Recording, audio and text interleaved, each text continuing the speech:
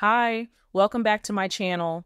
Olivia Munn took to social media Wednesday to announce that she had undergone a double mastectomy after being diagnosed with breast cancer in April 2023. The actress explained that her doctor decided to calculate her breast cancer risk assessment score after she and her sister, Sarah Potts, tested negative for the BRCA gene, a genetic indicator of a potential future cancer diagnosis. Munn had also received a clear mammogram report at the time. The fact that she did save my life, Munn wrote on Instagram. She added that her lifetime risk stood at 37%. Munn's doctor told her to go for an MRI, an ultrasound, and finally a biopsy, which confirmed that she had luminal B cancer and aggressive, fast-moving cancer in both breasts. The newsroom actress underwent a double mastectomy a month later and 4 additional surgeries over the following 10 months.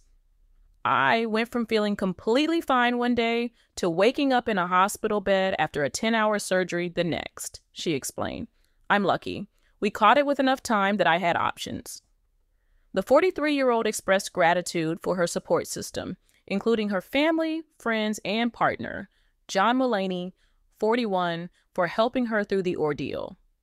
I'm so thankful to John for the nights he spent researching what every operation and medication meant and what side effects and recovery I could expect, she continued. Munn wrote, for being there before I went into each surgery and being there when I woke up, always placing framed photos of our little boy Malcolm so it would be the first thing I saw when I opened my eyes.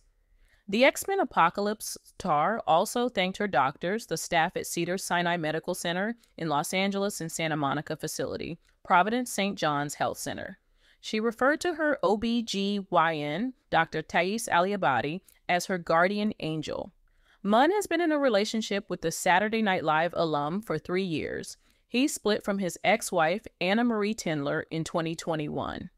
Munn and Mulaney walked the red carpet together for the first time in January and attended the Vanity Fair Oscars bash on Sunday. Thank you so much for watching my videos. Please like and share my videos. And don't forget to subscribe my channel for latest update and bell button for notification.